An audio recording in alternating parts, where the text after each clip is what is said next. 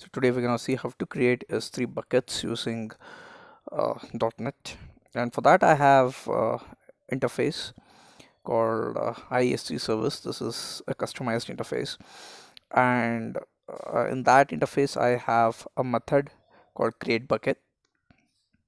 So now we're gonna see how to implement this interface. So this is the class where I'm gonna implement the interface.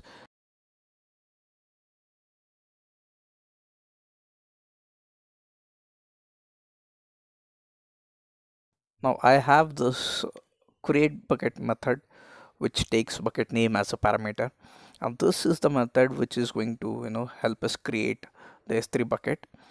And inside this we have something called does bucket exist async. So this method is going to verify whether the bucket name already exists or not. So create bucket method takes a parameter called bucket name and create bucket request object, and the request object contains bucket name and the region where you're gonna create your bucket. So this request object is passed into another method called put bucket async. So this is the method which is given by Amazon SDK, and it takes an input called create bucket request. So this is an actual method which actually internally creates your bucket. So now we'll try to run the codes and see how it is going to create the bucket inside Amazon S3. So now we are gonna invoke that method called create bucket, and we're gonna pass the bucket name. So here I'm taking the bucket as bucket.demo.com or something like that. So you can choose your own bucket name. So pass that bucket name, and the bucket should eventually get created.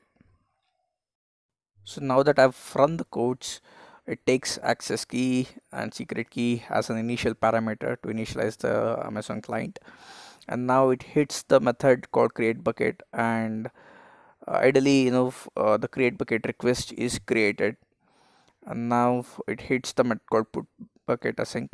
So probably I should be getting a response. Let me see, what response we have received. We have given the bucket name as an input parameter, and the bucket create bucket request object has been passed in. So we should be ideally logging into Amazon console, AWS console, and verify whether we have the bucket intended in it or not.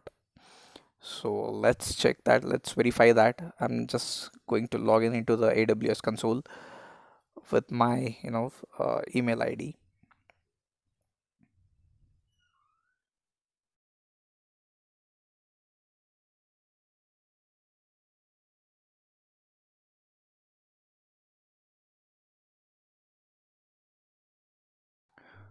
So I'm going to choose S3 as my service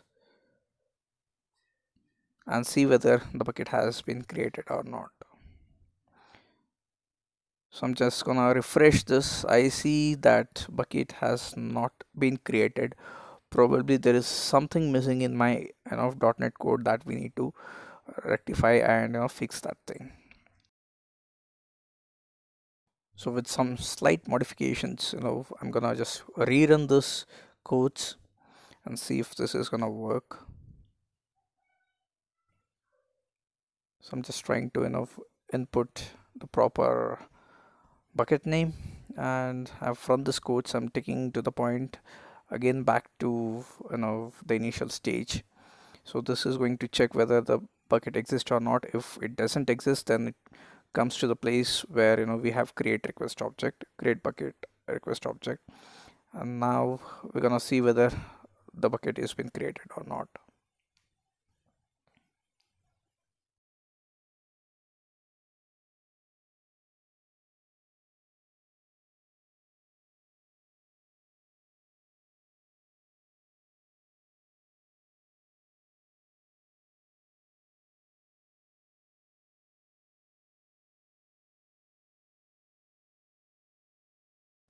So I hope now the bucket should be created. Let's verify that in the Amazon console.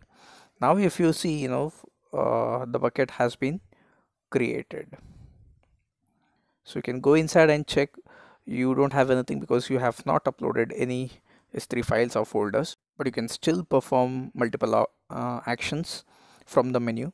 So this is a small demo to show how to create a S3 bucket from .NET.